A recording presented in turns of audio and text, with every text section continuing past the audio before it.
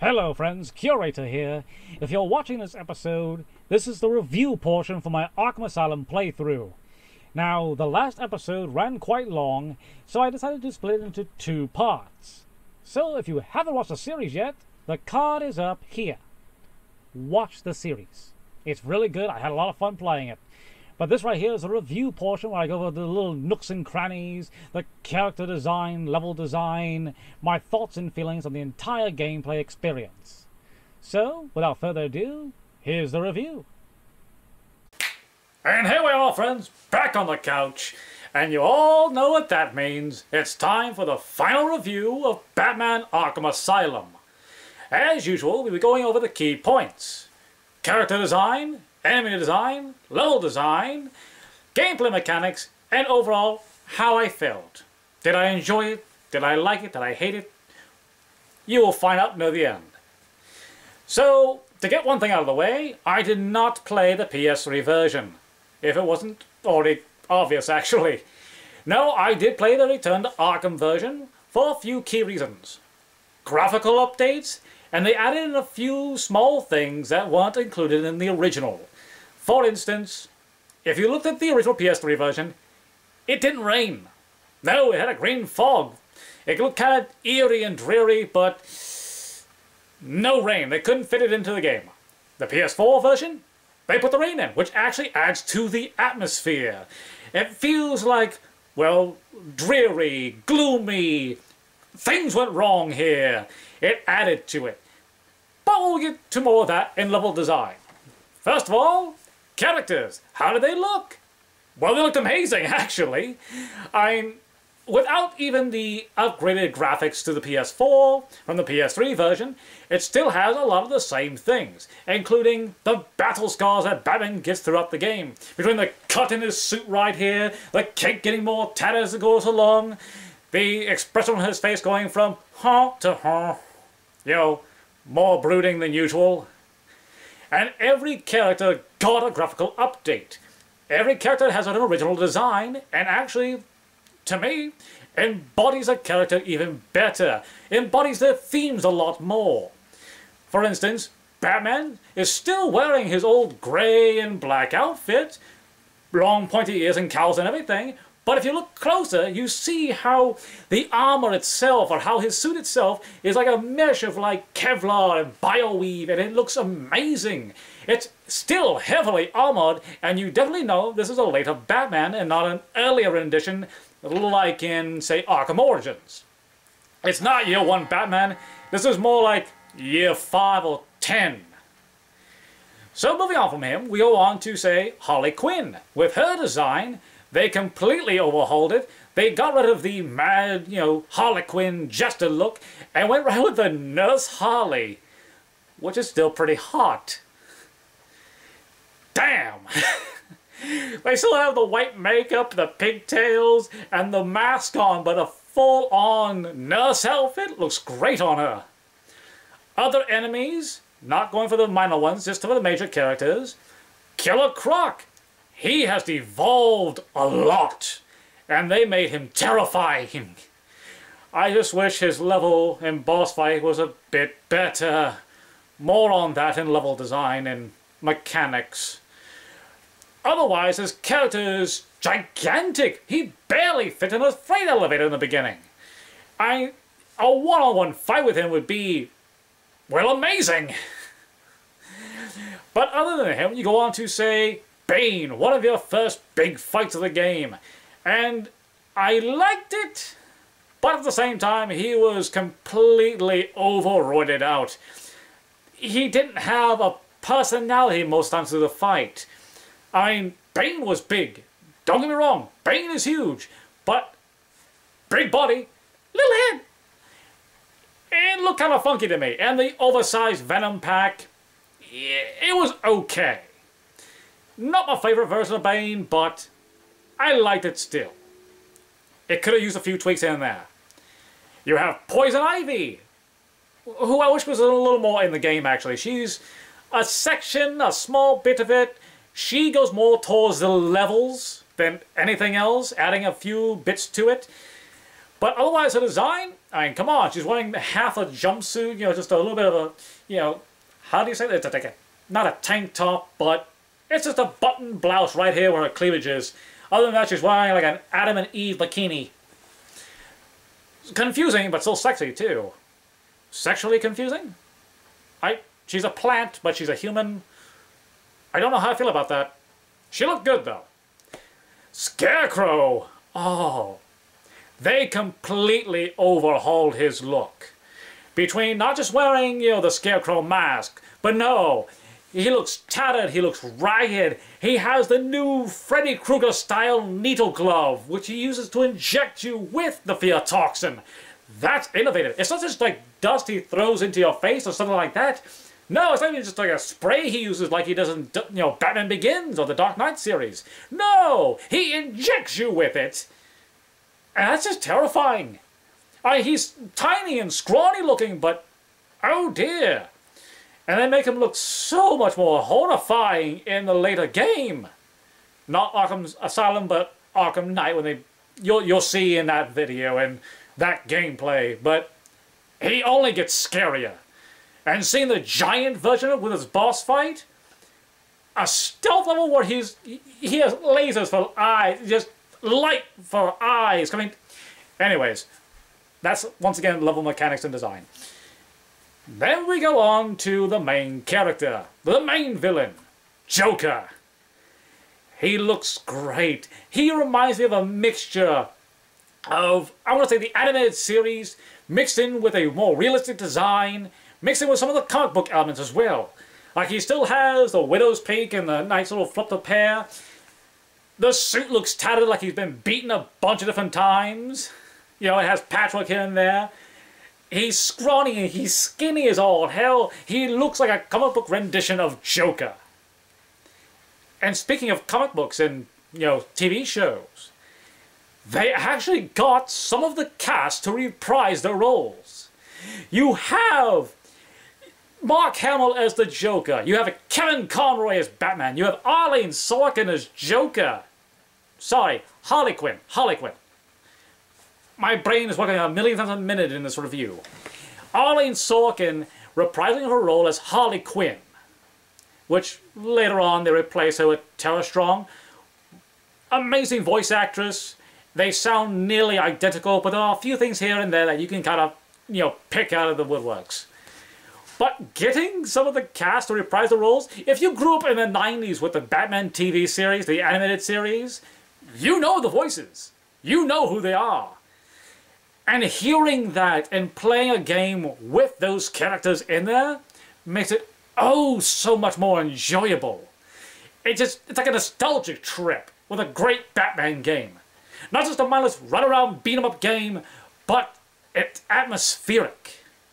Joker's lines in the game throughout the entire game, where you hear him over the intercoms, like, "What is your worst fear? Failing the city, failing to stop me, not finding the commissioner, me, and a thong." It's pure Joker. It's terrifying yet hilarious. The lines in the game make it that much more enjoyable. Now we move on to level design. The island itself, you're in one island. You're not in the whole of Gotham, you're on Arkham Island. Focusing on 3 to 4 different buildings. Or at least main ones, your big ones like the Botanical Gardens, the Infirmary, and the main lockup building, and so on. It's like a Metroidvania-style game. There's a lot of backtracking. Because you do need to get newer gadgets to unlock different areas, or to, you know, scan a door here to blow up the force field in front of it, which you keep walking into for some ungodly reason because I was so stupid. Sorry. I deactivated that one door and I walked right into it repeatedly. I don't know why. But there's so much more to the island. You actually get to see so much of the island itself and the buildings ensuing.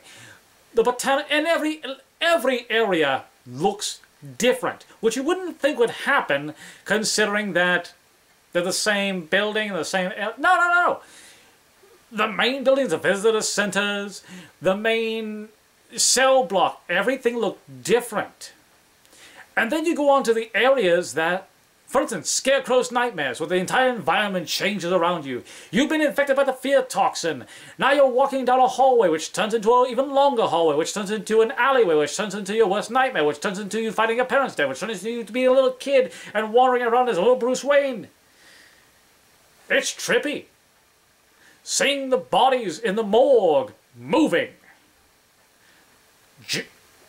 Scarecrow's nightmare sequences are things of nightmares. The scene where it goes back to the beginning of the game where I thought the game crashed on me. I legit restarted my game the first time I played this game. And I was so angry when I found out it was a hallucination by Scarecrow. Where the roles were switched, Joker was driving, Batman's losing his mind, and Jonathan Crane, the Scarecrow, is your doctor. Ugh! It's brilliant! But I lost a lot of progress the first time. Later on in the game, when Ivy gets freed thanks to Harlequin, the island morphs more because of Ivy's plants. Meaning that you have venom-induced, Titan-induced plants overgrown the entire island. That is an eco-terrorist nightmare. Not a nightmare for an eco-terrorist, but that is a gardener's worst nightmare, when the plants attack you. And I hate those buds that, pop out pollen at you and attack you. I hated those things. Learning that I had to sneak up onto them so they wouldn't, shoot out the pollen balls at you, took a little while to figure out. They don't really give you an indication or anything like that. They're not like the other enemies that can turn around and see you or not. Oh.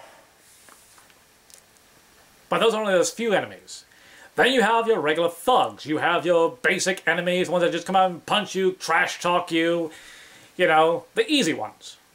Then you go on to the lunatics that just scream and holler and add that little bit of terror. Where you're walking down the hallway and for some reason there's an enemy above you that drops down on you, and then when you go up to the vent where he was just hiding, you wonder how he got in to begin with, because it's a dead end, there's nothing up there actually, just him. That's just kind of weird, but at the same time, they were freaky at first, annoying later on.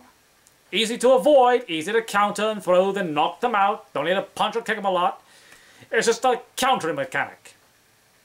Then you go on to the Titan-infused enemies, which at first you would think, oh god, they recycled Bane, which they did. They recycled Bane, basically.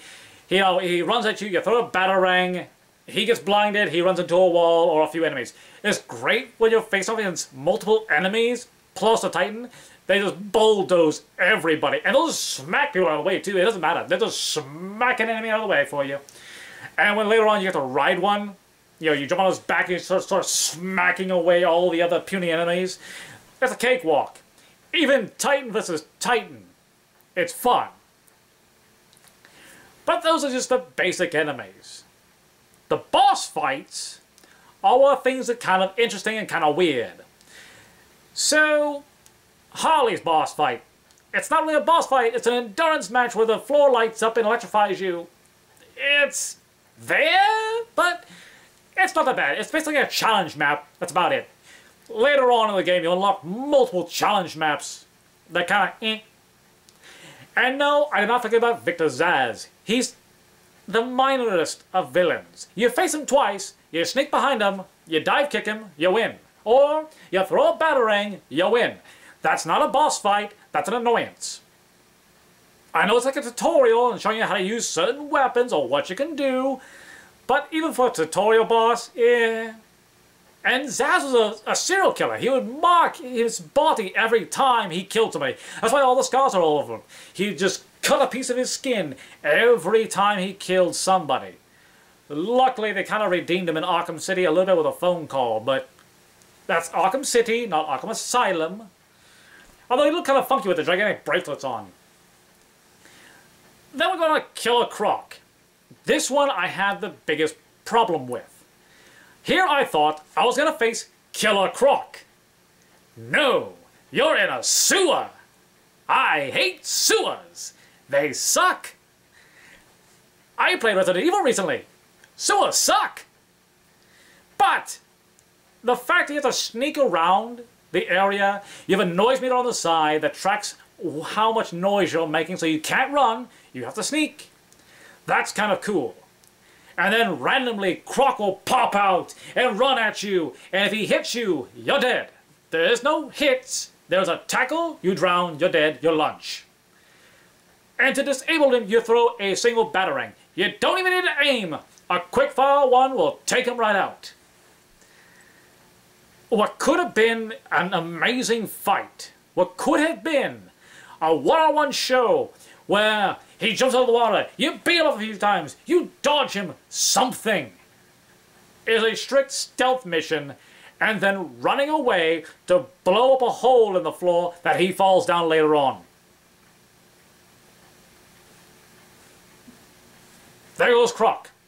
He's down there. Nothing more. That's it. Kind of a letdown. He looked great. He looked cool. They built him up. Scarecrow. Now he was an interesting fight as well. Once again, every enemy had a different mechanic on how to fight them and how to play against them. His was kind of interesting. It was a game of hide and seek, basically. Go around an area, sneak, stay out of the line of sight. He's the dragon god with, flashlights for eyes, essentially. He's a big game of hide and go seek. The trippy part, besides the level itself being all warped out of reality, is that if you notice, there were times where the light would flash, the lightning would just flash in the background, and you turned into Scarecrow for a few seconds. I never noticed that until, I say, my 4th playthrough of the game, and I went, huh, Scarecrow. Me? What? Added in with the skeleton fights where you have a section of the ring blocked off because if he sees you, you're dead. And trying to fight in an enclosed area against multiple different enemies. Then the final showdown where he's summoning skeletons out of nowhere to fight you, and you have to light up 3 bat signals to blind him and get rid of them. That was fun. That was good. That was different. It was something new. Although he died to kill a Croc, that was a weird twist I was not expecting, actually. Seeing, him back and going, I'm going to threaten by dumping this entire thing of fear into, the city's water. And then Croc coming out, eating him, and the dust is right there on the floor. Why did I grab it? Why did I leave it there? I don't know. They don't tell you. But this is a bag of, fear dust on the ground in the sewer down there that a rat could get into at some point. That's kind of, a problem. Kind of neglectful of Batman on that part, but who cares? Then you go on to the last fight. The last fight versus Joker. This one, they do not tell you how to beat him or how to hurt him.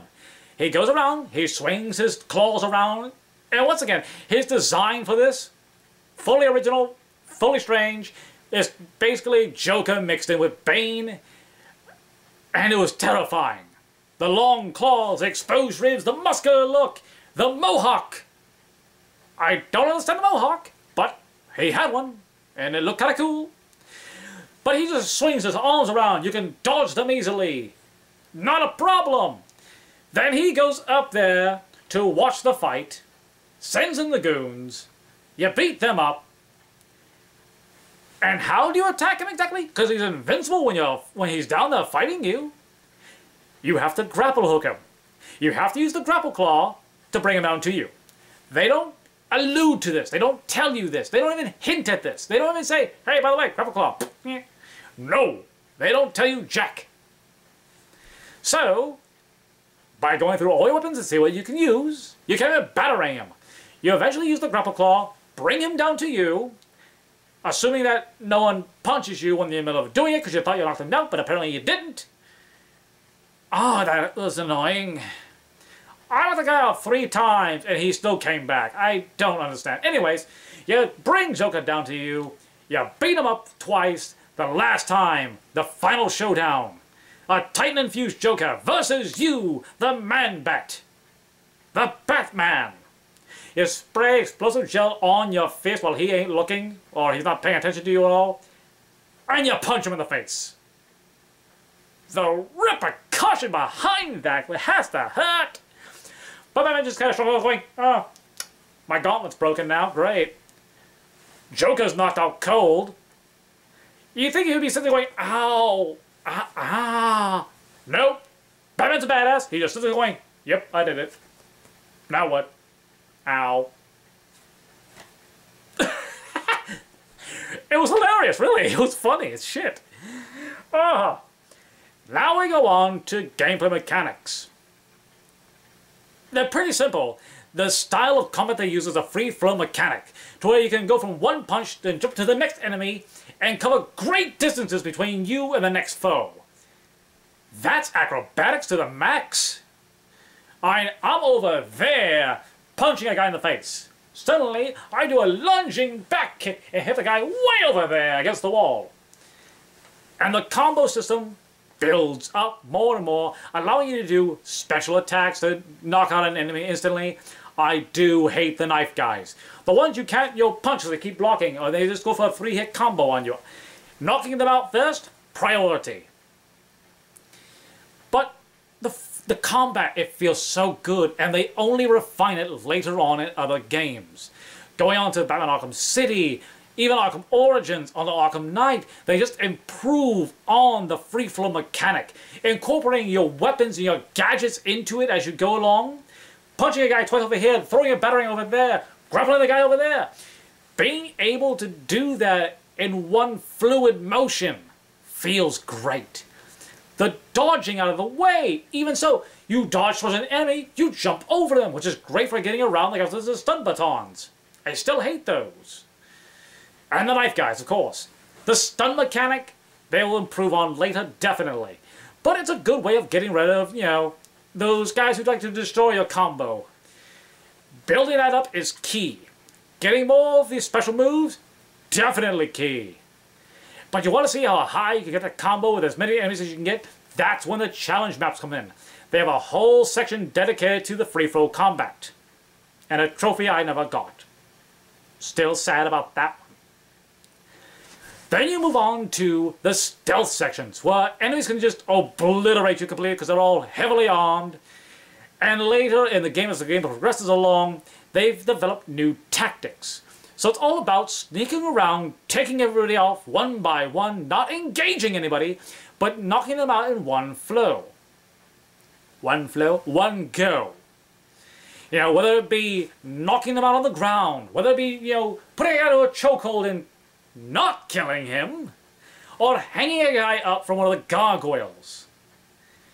That is fun. And finding out that later on you can just throw a battering and cut the rope and watch them fall down to their death. To their life, to sleep. They're knocked out, they're not breaking anything, they're fine.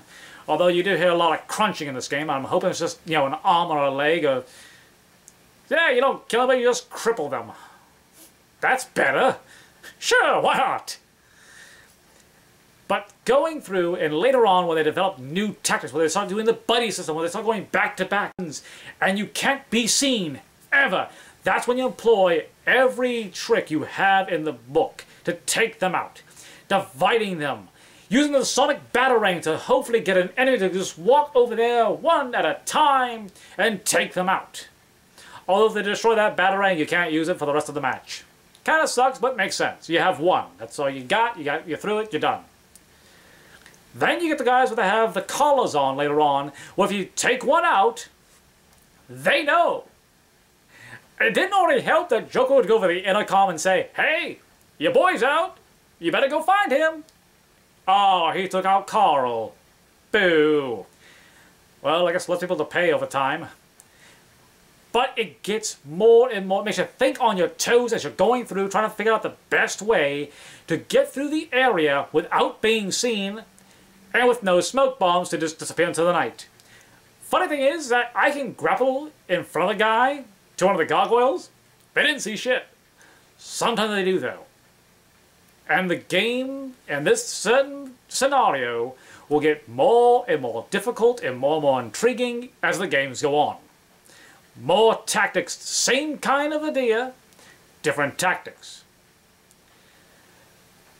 This is a very long-winded review for the end of the game. I understand, there's a lot to unpack. There's a lot of good and a few bad here and there, but once again, first game of its kind to me. First game I've seen that's done it like this. I mean, Devil May Cry did something similar to it, but that was more of a hack and slash combo, gainer. This one incorporated stealth, combat, investigation, and don't worry, I did not forget, collectibles. The Riddler stuff, which I knew where a lot of things were, but couldn't get yet. It's interesting finding the collectibles, like the tapes that I know I didn't play them all because I wanted to hear the rest of the game going on, and hearing the interview in the background is kind of distracting, but there's a lot. If you ever get a chance and you pick the game, please listen to them. They are intriguing, they're more insightful, you learn more about the characters as you go along, you learn what happened to a few of them here and there. There are so many references to other Batman's Rogues Gallery. I mean, you have some that are ones you know, like Catwoman. There's her claws and her goggles. There's Penguin's umbrella.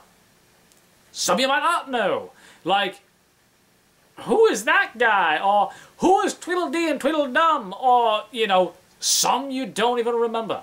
The Ra's al Ghul one was very creepy, and the fact that you go back to him and there's no body there, that's detail. That's good detail. But 240 riddles, teeth, trophies. That's a lot.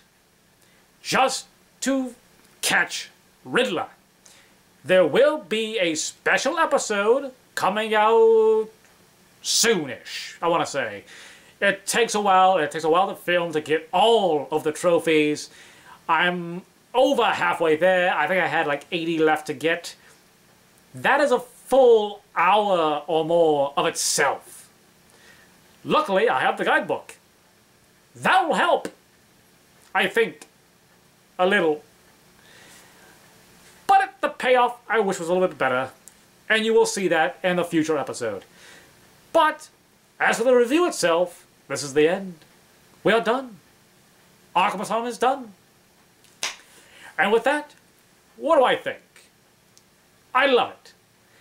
I do enjoy Batman. He's had a bunch of crap games. This one was amazing. It was a breath of fresh air. It was something new. It was something intriguing. I kept wanting to play. I kept wanting to go back, fight new enemies, find some of the actual trophies. They had wall trophies. Wall trophies, not wall meat. Why did he learn from Dracula? I don't know.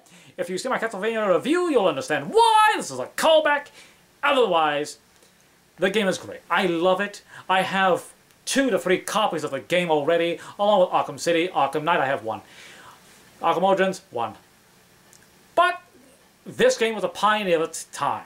It was a great way to bring back comic book games into a new light that we haven't seen in quite a while since, I want to say, Spider-Man 2.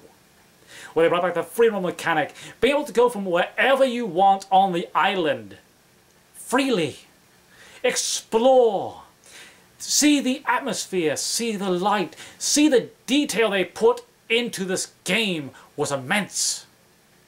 So I say, if you have it, good. If you don't have it, get it. Add it to your collection. You'll love it. Play it. Play it again. New Game Plus. Play it again. You'll enjoy it. You'll have a blast with it. But my friends, that's all I have for you today. If you're enjoying the content, please remember to like, comment, subscribe. Tell me how I'm doing. Tell me what games you want to see next as a playthrough / review. But that's all I have for you today, my friends. And as always, I have been your humble curator. And until next time, signing off.